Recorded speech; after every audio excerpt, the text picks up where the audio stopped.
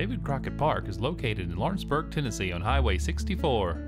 Activities include a pool, a great restaurant, and all the outdoor fun you can have with cabin rentals if the day isn't long enough. And while you're in the park, go by and walk the actual certified portion of the original bell route of the Trail of Tears.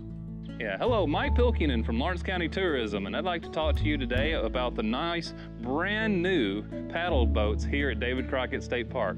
They have 2 pontoons on the sides, so you don't have to worry about falling off in the water, but if you do, make sure to have your brand new life-preserving jackets as well, offered in many sizes and colors. They will fit you. Now these are different, being that they have a front and a back seat for those that don't want to paddle. And if you're going to worry about the weight limit, don't worry. It's 835 max pounds on these things. They're really stable, as you're seeing right here. I can walk around these things all day long, and they're really nice. Come on down to David Crockett State Park and rent one today.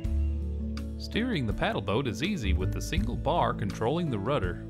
If help is needed anywhere on Lindsay Lake, there is always a ranger nearby to help you. So come on over to David Crockett State Park in Lawrenceburg, Tennessee, and see nature the way you were meant to, from the lake view.